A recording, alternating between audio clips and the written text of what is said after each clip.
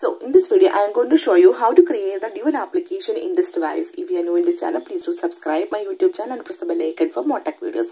So friends, let's get started. So to create the dual application in this device, for this, go to settings, then scroll down, tap on advanced features. Then again scroll down. Here in this page, you can see the option dual messenger. Tap on it. So here you can see all the applications that support the dual system that you installed.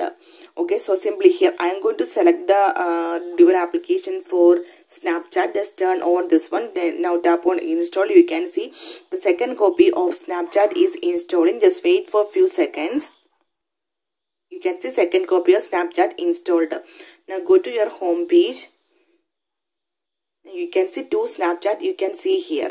So similar way you can turn on the another application also. So simply here I am going to turn on the second copy dual application for WhatsApp and turn on the Facebook also.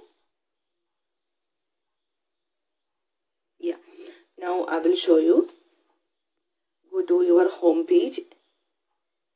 You can see two Facebook you can see here. Right, and you can see two Facebook,